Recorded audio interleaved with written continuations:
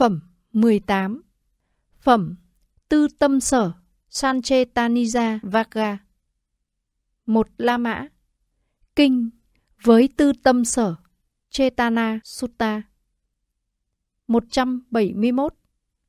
Này các tỷ kheo, khi nào có hành động về thân, do nhân tư tâm sở về thân, khởi lên lạc khổ nội tâm. Khi nào có hành động về lời, do nhân tư tâm sở về lời, khởi lên lạc khổ nội tâm. Khi nào có hành động về ý, do nhân tư tâm sở về ý, khởi lên lạc khổ nội tâm, hay là do vô minh. Hoặc này các tỷ kheo, do tự mình làm thân hành, do duyên này khởi lên lạc khổ nội tâm cho người ấy. Hoặc này các tỷ kheo, do người khác làm thân hành đối với người ấy, do duyên này khởi lên lạc khổ nội tâm cho người ấy. Hoặc này các tỷ kheo, tự mình tỉnh giác làm thân hành, do duyên này khởi lên lạc khổ nội tâm cho người ấy. Hoặc này các tỷ kheo, không có tỉnh giác làm thân hành, do duyên này khởi lên lạc khổ nội tâm cho người ấy. Hoặc này các tỷ kheo, do tự mình làm khẩu hành, do duyên này khởi lên lạc khổ nội tâm cho người ấy. Hoặc này các tỷ kheo, do người khác làm khẩu hành đối với người ấy, do duyên này khởi lên lạc khổ nội tâm cho người ấy. Hoặc này các tỷ kheo, tự mình tỉnh giác làm khẩu hành, do duyên này khởi lên lạc khổ nội tâm cho người ấy. Hoặc này các tỷ kheo, không có tỉnh giác làm khẩu hành, do duyên này khởi lên lạc khổ nội tâm cho người ấy. Hoặc này các tỷ kheo, do tự mình làm ý hành, do duyên này khởi lên lạc khổ nội tâm cho người ấy. Hoặc này các tỷ kheo, do duyên người khác làm ý hành đối với người ấy, do duyên này khởi lên lạc khổ nội tâm cho người ấy. Hoặc này các tỷ kheo, tự mình tỉnh giác làm ý hành, do duyên này khởi lên lạc khổ nội tâm cho người ấy. Hoặc này các tỷ kheo, không có tỉnh giác làm ý hành, do duyên này khởi lên lạc khổ nội tâm cho người ấy.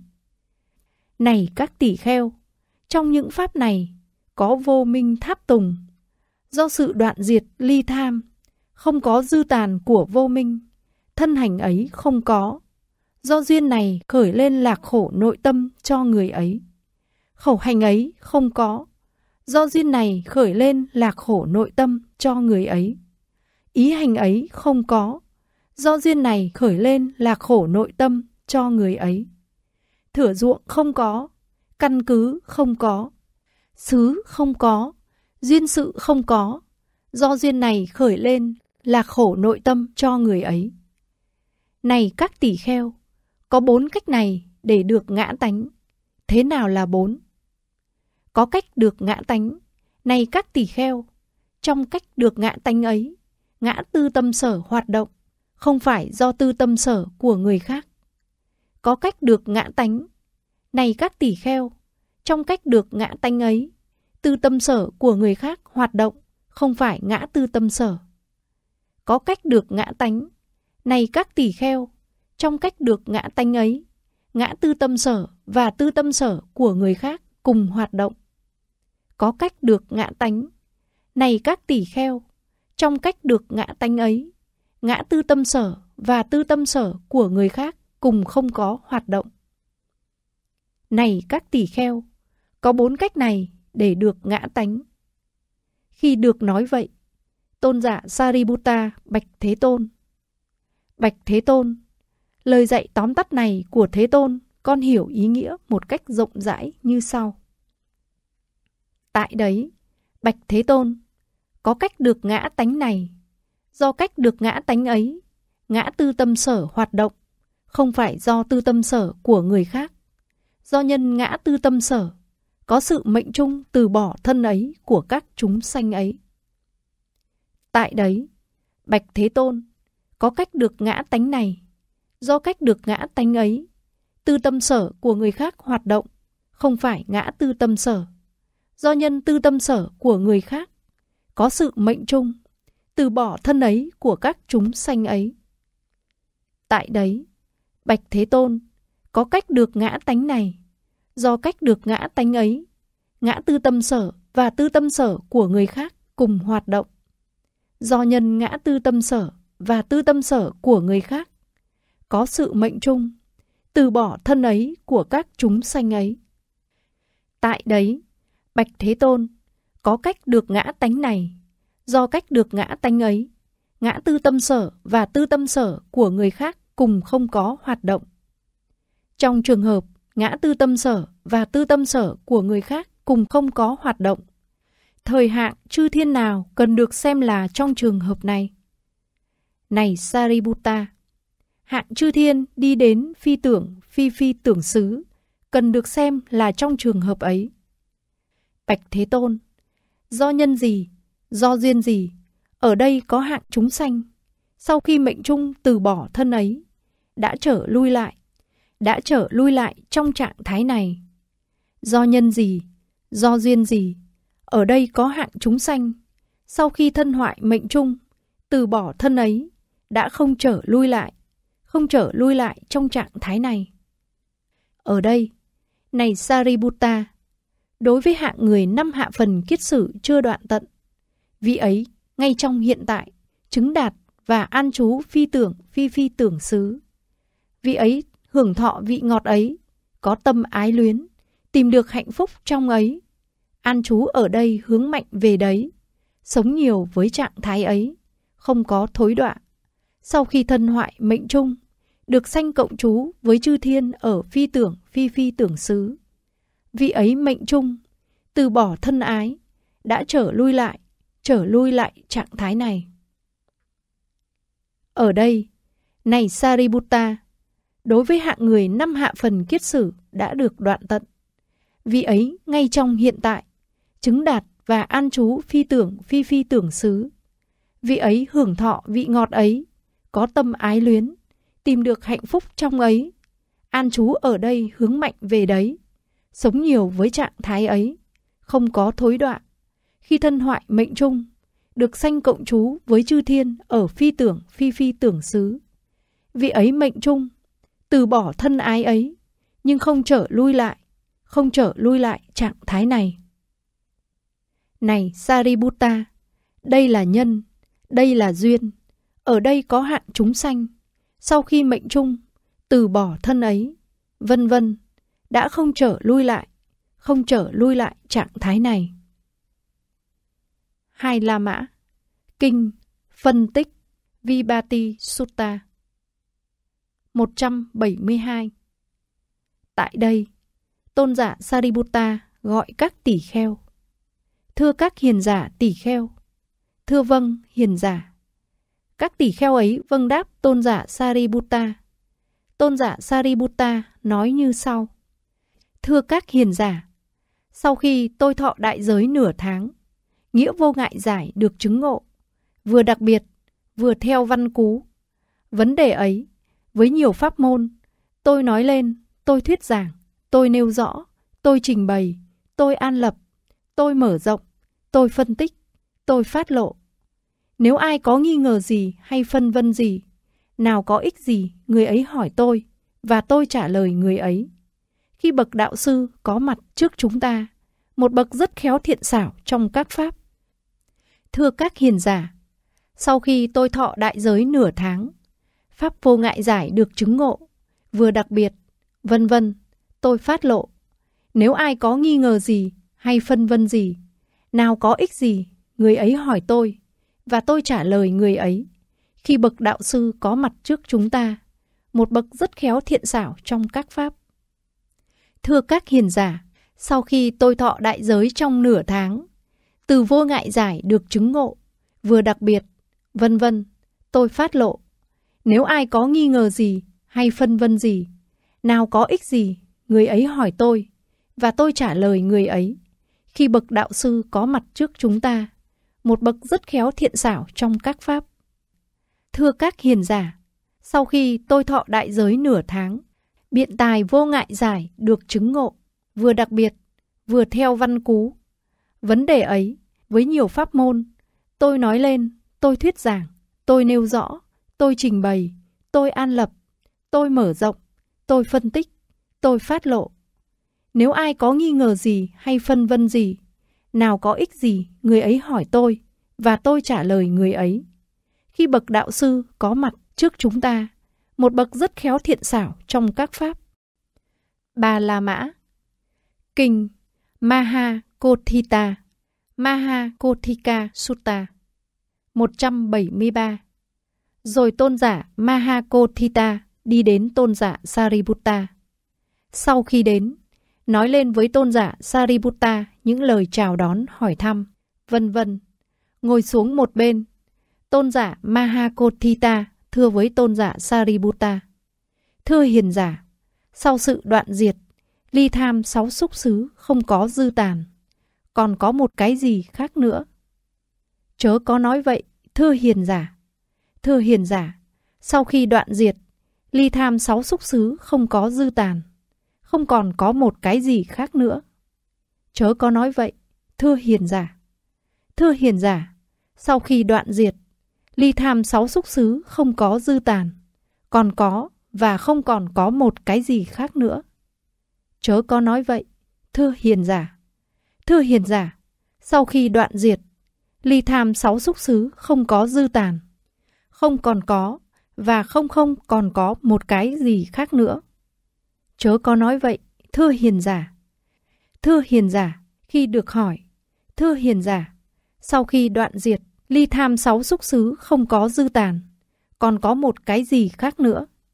Hiền giả nói: Chớ có nói vậy, thưa hiền giả. Khi được hỏi: Thưa hiền giả, sau khi đoạn diệt, ly tham 6 xúc xứ không có dư tàn, không còn có một cái gì khác nữa. Hiền giả nói: Chớ có nói vậy, thưa hiền giả. Khi được hỏi: Thưa hiền giả, sau khi đoạn diệt, ly tham 6 xúc xứ không có dư tàn, còn có và không còn có một cái gì khác nữa. Hiền giả nói: Chớ có nói vậy, thưa hiền giả. Sau khi được hỏi: Thưa hiền giả, sau khi đoạn diệt, ly tham 6 xúc xứ không có dư tàn, không còn có và không còn có một cái gì khác nữa. Hiền giả nói: Chớ có nói vậy, thưa hiền giả. Thưa hiền giả, như thế nào cần phải hiểu ý nghĩa lời nói này? Thưa hiền giả, sau khi đoạn diệt, ly tham 6 xúc xứ không có dư tàn, còn có một cái gì khác nữa. Nói vậy là khiến trở thành hí luận một vấn đề không phải hí luận. Thưa hiền giả, sau khi đoạn diệt, vân vân, không có dư tàn, không còn có cái gì khác nữa. Nói vậy là khiến trở thành hí luận một vấn đề không phải hí luận. Thưa hiền giả, sau khi đoạn diệt, vân vân, không có dư tàn, còn có và không còn cái gì khác nữa. Nói vậy là khiến trở thành hí luận một vấn đề không phải hí luận. Thưa hiền giả, sau khi đoạn diệt, vân vân, không có dư tàn, không còn có và không còn có một cái gì khác nữa. Nói vậy là khiến trở thành hí luận một vấn đề không phải hí luận. Thưa hiền giả, cho đến khi nào có sự đi đến 6 xúc xứ, cho đến khi ấy có sự đi đến hí luận. Cho đến khi ấy có sự đi đến hí luận. Cho đến khi ấy có sự đi đến 6 xúc xứ. Thưa hiền giả, do sự đoạn diệt, ly tham 6 xúc xứ không có dư tàn, hí luận được đoạn diệt, hí luận được tịnh chỉ. 4 La Mã. Kinh Ananda Sutta 174. Rồi tôn giả Ananda đi đến tôn giả Mahakothita. Sau khi đến, nói lên với tôn giả Mahakothita những lời chào đón hỏi thăm. Sau khi nói lên những lời chào đón hỏi thăm thân hữu, liền ngồi xuống một bên. Ngồi xuống một bên, tôn giả Ananda thưa với tôn giả Mahakothita: Thưa hiền giả, do sự đoạn diệt ly tham 6 xúc xứ không có dư tàn, có phải còn có vật gì khác? Chớ có nói vậy, thưa hiền giả. Như đoạn trên, khi tôn giả Sariputta trả lời cho tôn giả Mahakothita cho đến vân vân, hí luận được tịnh chỉ. 5 La Mã. Kinh Upavana Sutta 175. Rồi tôn giả Upavana đi đến tôn giả Sariputta. Sau khi đến, nói với tôn giả Sariputta, vân vân, ngồi xuống một bên, vân vân. Thưa hiền giả Sariputta, có thể có người chấm dứt đau khổ nhờ Minh hay không? Thưa không, này hiền giả. Thưa hiền giả Sariputta, có thể có người chấm dứt đau khổ nhờ hạnh hay không? Thưa không, này hiền giả. Thưa hiền giả Sariputta, có thể có người chấm dứt đau khổ nhờ Minh và hạnh hay không? Thưa không, này hiền giả. Thưa hiền giả Sariputta, có thể có người chấm dứt đau khổ ngoài Minh và hạnh hay không? Thưa không, này hiền giả. Khi được hỏi, thưa tôn giả Sariputta, có thể có người chấm dứt đau khổ nhờ Minh hay không? Tôn giả nói, thưa không, này hiền giả. Khi được hỏi, thưa tôn giả Sariputta, có thể có người chấm dứt đau khổ nhờ hạnh hay không? Tôn giả nói, thưa không, này hiền giả. Khi được hỏi, thưa tôn giả Sariputta, có thể có người chấm dứt đau khổ nhờ Minh và hạnh hay không? Tôn giả nói, thưa không, này hiền giả. Khi được hỏi, thưa tôn giả Sariputta, có thể có người chấm dứt đau khổ ngoài Minh và hạnh hay không? Tôn giả nói, thưa không, này hiền giả. Như thế nào, thưa hiền giả, cần phải hiểu có người chấm dứt đau khổ? Này hiền giả, nếu có người chấm dứt đau khổ nhờ Minh, thời người ấy vẫn là người chấm dứt đau khổ với chấp thủ. Này hiền giả, nếu có người chấm dứt đau khổ nhờ hạnh, thời người ấy vẫn là người chấm dứt đau khổ với chấp thủ. Này hiền giả, nếu có người chấm dứt đau khổ nhờ Minh và hạnh, thời người ấy vẫn là người chấm dứt đau khổ với chấp thủ. Này hiền giả, nếu có người chấm dứt đau khổ ngoài Minh và hạnh, thời một người phàm phu có thể là người chấm dứt đau khổ. Vì, thưa hiền giả, người phàm phu không có Minh và hạnh. Này hiền giả, người không có hạnh thì không như thật thấy và biết. Người có hạnh đầy đủ thì như thật thấy và biết. Khi như thật thấy và biết, thì người đó là người chấm dứt đau khổ. 6 La Mã. Kinh Mong Cầu Ajachana Sutta 176. Này các tỷ kheo có lòng tin, nếu trơn tránh mong cầu, hãy mong cầu như sau. Mong ta sẽ được như tôn giả Sariputta, tôn giả Moggallana. Này các tỷ kheo, họ là cán cân, là đồ để đo lường các đệ tử tỷ kheo của ta, tức là Sariputta, Moggallana. Này các tỷ kheo ni có lòng tin, nếu có chân chánh mong cầu, hãy mong cầu như sau. Mong ta sẽ được như tỷ kheo ni Khema và tỷ kheo ni Upalavana. Này các tỷ kheo, họ là cán cân, là đồ dùng để đo lường các đệ tử tỷ kheo ni của ta, tức là Khema và Upalavana. Này các tỷ kheo, nam cư sĩ có lòng tin, nếu trơn tránh mong cầu, hãy mong cầu như sau. Mong ta sẽ được như gia chủ Chitta và Hatthaka, người Alavi. Này các tỷ kheo, họ là cán cân, là đồ để đo lường các đệ tử nam cư sĩ của ta, tức là gia chủ Chitta và Hatthaka, người Alavi. Này các tỷ kheo, nữ cư sĩ có lòng tin, nếu có trơn tránh mong cầu, hãy mong cầu như sau. Mong ta sẽ được như nữ cư sĩ Khujutara và Velukandaki, mẹ của Nanda. Này các tỷ kheo, họ là cán cân, là đồ để đo lường các đệ tử nữ cư sĩ của ta, tức là nữ cư sĩ Khujutara và Velukandaki, mẹ của Nanda. 7 La Mã. Kinh Rahula Sutta 177. Rồi tôn giả Rahula đi đến Thế Tôn. Sau khi đến, đảnh lễ Thế Tôn rồi ngồi xuống một bên. Thế Tôn nói với tôn giả Rahula đang ngồi một bên. Này Rahula, phàm có nội địa giới gì, phàm có ngoại địa giới gì, đều là địa giới này. Cần phải như thật thấy địa giới ấy với chánh trí tuệ rằng cái này không phải của tôi, cái này không phải là tôi, cái này không phải tự ngã của tôi. Do thấy như thật địa giới này với chánh trí tuệ, vị ấy nhàm chán địa giới. Với trí tuệ, vị ấy tẩy sạch tâm. Này Rahula, phàm có nội thủy giới gì, phàm có ngoại thủy giới gì, đều là thủy giới này, vân vân. Phàm có nội hỏa giới gì, phàm có ngoại hỏa giới gì, đều là hỏa giới này, vân vân. Phàm có nội phong giới gì, phàm có ngoại phong giới gì, đều là phong giới này. Cần phải như thật thấy phong giới ấy với chánh trí tuệ rằng cái này không phải của tôi, cái này không phải là tôi, cái này không phải tự ngã của tôi. Do thấy như thật phong giới này với chánh trí tuệ, vị ấy nhàm chán phong giới. Với trí tuệ, vị ấy tẩy sạch tâm.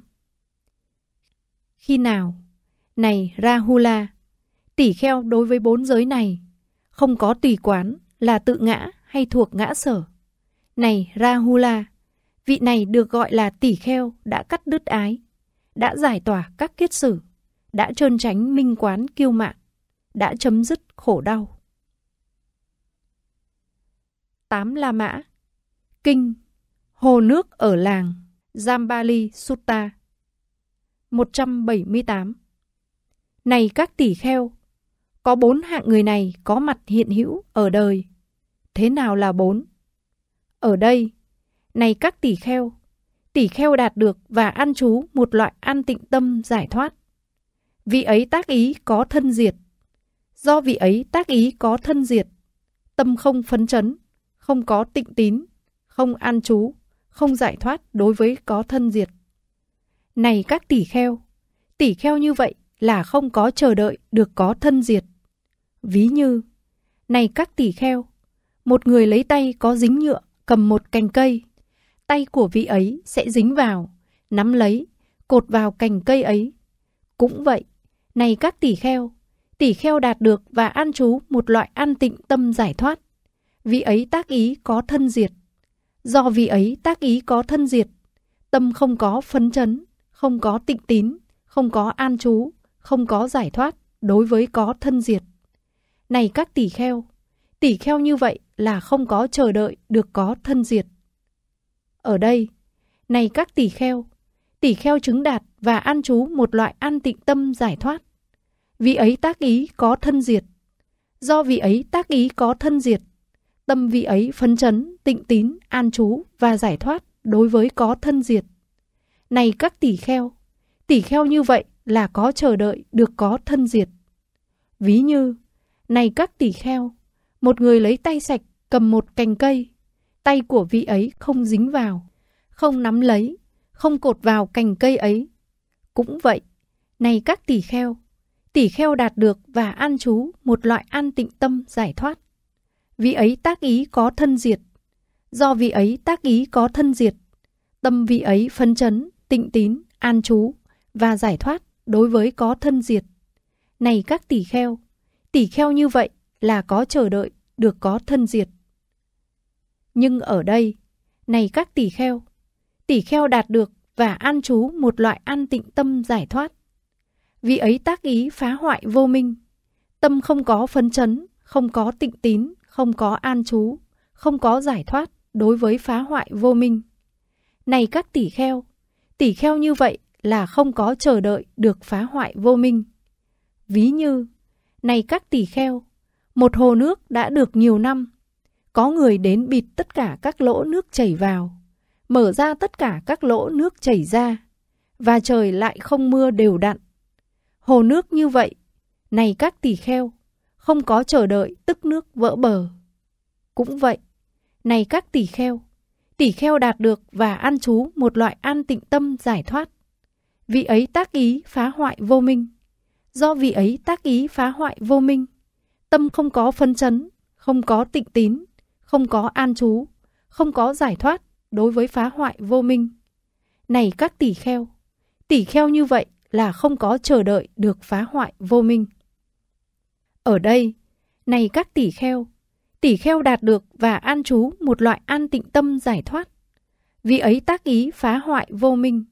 Do vì ấy tác ý phá hoại vô minh, tâm có phấn chấn, có tịnh tín, có an trú, có giải thoát đối với phá hoại vô minh. Này các tỷ kheo như vậy là có chờ đợi được phá hoại vô minh. Ví như, này các tỷ kheo, một hồ nước đã được nhiều năm, có người đến mở tất cả các lỗ nước chảy vào và bịt tất cả các lỗ nước chảy ra, và trời lại mưa đều đặn. Hồ nước như vậy, này các tỷ kheo, có chờ đợi tức nước vỡ bờ. Cũng vậy, này các tỷ kheo đạt được và an trú một loại an tịnh tâm giải thoát. Vì ấy tác ý phá hoại vô minh. Do vì ấy tác ý phá hoại vô minh, tâm có phấn chấn, có tịnh tín, có an trú, có giải thoát đối với phá hoại vô minh. Này các tỷ kheo như vậy là có chờ đợi được phá hoại vô minh. Này các tỷ kheo, có 4 hạng người này có mặt hiện hữu ở đời. 9 La Mã.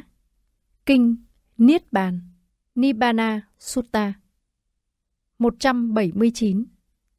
Rồi tôn giả Ananda đi đến tôn giả Sariputta.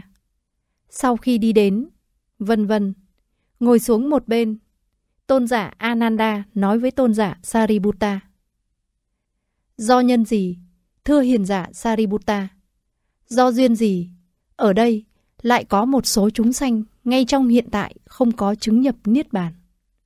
Ở đây, này hiền giả Ananda, chúng sanh không như thật quán chi, các tưởng này dự phần vào thối đọa. Không như thật quán chi, các tưởng này dự phần vào an trú. Không như thật quán chi, các tưởng này dự phần vào thù thắng. Không như thật quán chi, các tưởng này dự phần vào thể nhập. Này hiền giả Ananda, đây là nhân, đây là duyên. Do vậy, ở đây có hạng chúng sanh ngay trong hiện tại không chứng nhập Niết Bàn. Thưa hiền giả Sariputta, do nhân gì, do duyên gì, ở đây có hạng chúng sanh ngay trong hiện tại chứng nhập Niết Bàn. Ở đây, này hiền giả Ananda, chúng sanh như thật quán chi, các tưởng này dự phần vào thối đọa. Như thật quán chi, các tưởng này dự phần vào an trú. Như thật quán chi, các tưởng này dự phần vào thù thắng. Như thật quán chi, các tưởng này dự phần vào thể nhập. Này hiền giả Ananda, do nhân này, do duyên này, ở đây có các chúng sanh ngay trong hiện tại chứng nhập Niết Bàn. 10 La Mã. Kinh Đại Căn Cứ Địa Mahapadesa Sutta 180. Một thời, Thế Tôn trú ở Boganagara, tại điện Ananda. Tại đấy, Thế Tôn gọi các tỷ kheo. Này các tỷ kheo, thưa vâng, bạch Thế Tôn. Các tỷ kheo ấy vâng đáp Thế Tôn. Thế Tôn nói như sau. Này các tỷ kheo, ta sẽ thuyết về 4 đại căn cứ địa này. Hãy nghe và khéo tác ý, ta sẽ nói. Thưa vâng, bạch Thế Tôn. Các tỷ kheo ấy vâng đáp Thế Tôn. Thế Tôn nói như sau. Và này các tỷ kheo, thế nào là 4 đại căn cứ địa? Ở đây, này các tỷ kheo, có tỷ kheo nói như sau. Này hiền giả, đối diện Thế Tôn, tôi nghe như vậy. Đối diện với Thế Tôn, tôi lãnh thọ như vậy. Đây là pháp, đây là luật, đây là lời dạy của bậc đạo sư. Này các tỷ kheo, các ông không nên tán thán, không nên hủy báng lời nói của tỷ kheo ấy. Không tán thán, không hủy báng, mỗi chữ, mỗi câu cần phải học hỏi kỹ lưỡng và đem so sánh với kinh, đem đối chiếu với luật. Nếu chúng không phù hợp với kinh, không tương ứng với luật, thời các ông có thể kết luận. Chắc chắn những lời này không phải lời dạy của Thế Tôn, bậc A-la-hán chánh đẳng giác, và các tỷ kheo ấy đã thọ giáo sai lầm. Này các tỷ kheo, các ông hãy từ bỏ chúng. Nhưng ở đây, này các tỷ kheo, có tỷ kheo nói như sau. Này hiền giả, đối diện Thế Tôn, tôi nghe như vậy. Đối diện với Thế Tôn, tôi lãnh thọ như vậy. Đây là pháp, đây là luật, đây là lời dạy của bậc đạo sư. Này các tỷ kheo, các ông không nên tán thán, không nên hủy báng lời nói của tỷ kheo ấy. Không tán thán, không hủy báng, mỗi chữ, mỗi câu cần phải học hỏi kỹ lưỡng và đem so sánh với kinh, đem đối chiếu với luật. Nếu chúng phù hợp với kinh, tương ứng với luật, thời các ông có thể kết luận. Chắc chắn, những lời này là lời dạy của Thế Tôn, bậc A-la-hán chánh đẳng giác, và các tỷ kheo ấy đã thọ giáo tốt đẹp. Này các tỷ kheo, đây là đại căn cứ địa thứ nhất, các ông cần phải thọ trì. Nhưng ở đây, này các tỷ kheo, có tỷ kheo nói như sau. Tại trú xứ kia, có tăng chúng ở với vị thượng tọa, với vị thủ chúng. Đối diện tăng chúng ấy, tôi nghe như vậy. Đối diện với tăng chúng ấy, tôi lãnh thọ như vậy. Đây là pháp, đây là luật, đây là lời dạy của bậc đạo sư. Này các tỷ kheo, các ông không nên tán thán, không nên hủy báng lời nói của tỷ kheo ấy. Không tán thán, không hủy báng, mỗi chữ, mỗi câu cần phải học hỏi kỹ lưỡng và đem so sánh với kinh, đem đối chiếu với luật. Khi đem so sánh với kinh, đem đối chiếu với luật, và nếu chúng không phù hợp với kinh, không tương ứng với luật, thời các ông có thể kết luận. Chắc chắn, những lời này không phải lời dạy của Thế Tôn, bậc A-la-hán chánh đẳng giác, và các tỷ kheo ấy đã thọ giáo sai lầm. Này các tỷ kheo, các ông hãy từ bỏ chúng. Nhưng ở đây, này các tỷ kheo, nếu có tỷ kheo nói như sau. Tại trú xứ kia có tăng chúng ở với vị thượng tọa, với vị thủ chúng. Đối diện với tăng chúng ấy, tôi nghe như vậy. Đối diện với tăng chúng ấy, tôi lãnh thọ như vậy. Đây là pháp, đây là luật, đây là lời dạy của bậc đạo sư. Này các tỷ kheo, các ông không nên tán thán, không nên hủy báng lời nói của tỷ kheo ấy. Không tán thán, không hủy báng, mỗi chữ, mỗi câu cần phải học hỏi kỹ lưỡng và đem so sánh với kinh, đem đối chiếu với luật. Khi đem so sánh với kinh, đem đối chiếu với luật, và nếu chúng phù hợp với kinh, tương ứng với luật, thời các ông có thể kết luận. Chắc chắn, những lời ấy phải là lời dạy của Thế Tôn, bậc A-la-hán chánh đẳng giác, và các tỷ kheo ấy đã thọ giáo trơn chánh. Này các tỷ kheo, như vậy là đại căn cứ địa thứ hai, các ông cần phải thọ trì. Nhưng ở đây, này các tỷ kheo, nếu có tỷ kheo nói như sau. Tại trú xứ kia có nhiều trưởng lão tỷ kheo ở. Những vị này là bậc nghe nhiều, được trao truyền kinh điển, trì pháp, trì luật, trì toát yếu. Đối diện với các trưởng lão ấy, tôi nghe như vậy. Đối diện với các trưởng lão ấy, tôi lãnh thọ như vậy. Đây là pháp, đây là luật, đây là lời dạy của bậc đạo sư. Này các tỷ kheo, các ông không nên tán thán, không nên hủy báng lời nói của tỷ kheo ấy.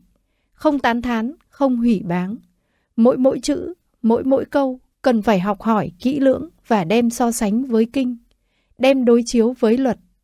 Khi đem so sánh với kinh, đem đối chiếu với luật, và nếu chúng không phù hợp với kinh, không tương ứng với luật, thời các ông có thể kết luận.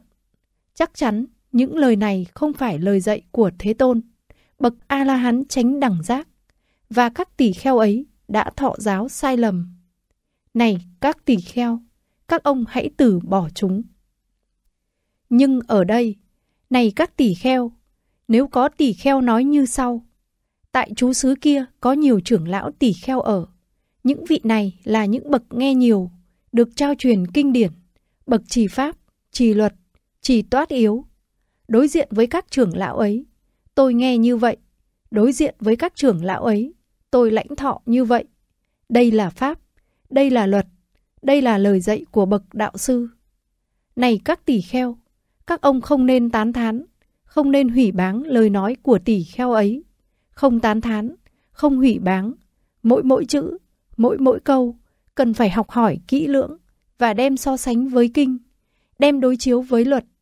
Khi đem so sánh với kinh, đem đối chiếu với luật, và nếu chúng phù hợp với kinh, tương ứng với luật, thời các ông có thể kết luận.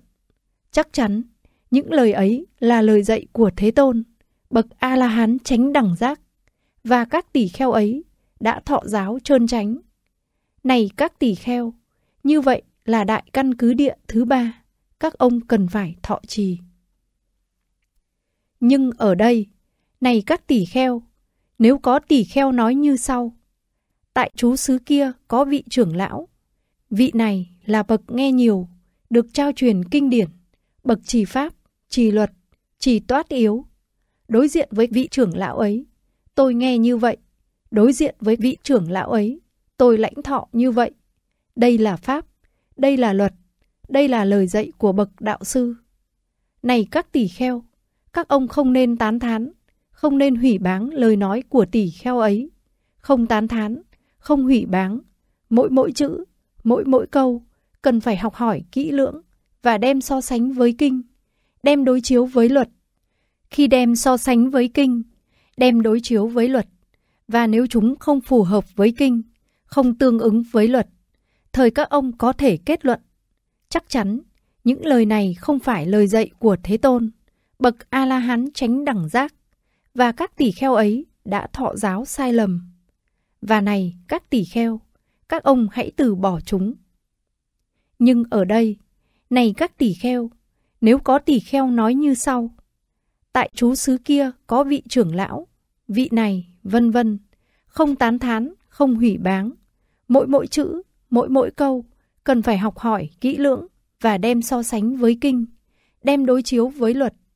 Khi đem so sánh với kinh, đem đối chiếu với luật, và nếu chúng phù hợp với kinh, tương ứng với luật, thời các ông có thể kết luận: chắc chắn những lời này là lời dạy của Thế Tôn, bậc A-la-hán chánh đẳng giác, và các trưởng lão ấy đã thọ giáo trơn chánh. Này các tỳ kheo, như vậy là đại căn cứ địa thứ tư, các ông cần phải thọ trì. Này các tỳ kheo, có 4 đại căn cứ địa này.